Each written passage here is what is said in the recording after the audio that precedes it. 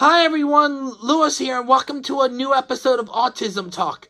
There's a side to me I want to talk about.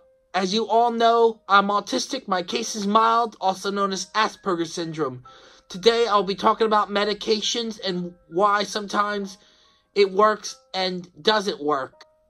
I've been on different meds throughout my life. They've worked for a while and then wear off. Some had side effects that were good and bad sometimes. Last year, I've seen a psychiatrist who thought I didn't need to be on these drugs and suggested I no longer take them.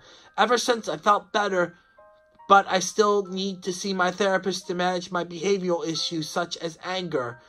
I've had different psychiatrists throughout the years, some with negative opinions, like they worry whether I will make it on my own, drive, etc.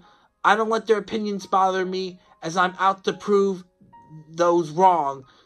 This is just my opinion about this, as the past meds I was on over time became outdated and didn't work afterward. Drugs such as antidepressants, stimulants, and antipsychotics are prescribed to treat those who are autistic. I'm not going to go into details or controversy behind whether people should take these or not, as I'm not a doctor and really depends on the case of the person who doctors see.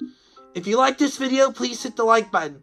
Be sure to subscribe to my channel and hit the bell for alerts when I upload new content to the channel, especially those with disabilities similar to mine. You can also follow me on Instagram, Twitter, and Facebook. As I always say, it's time for adventure!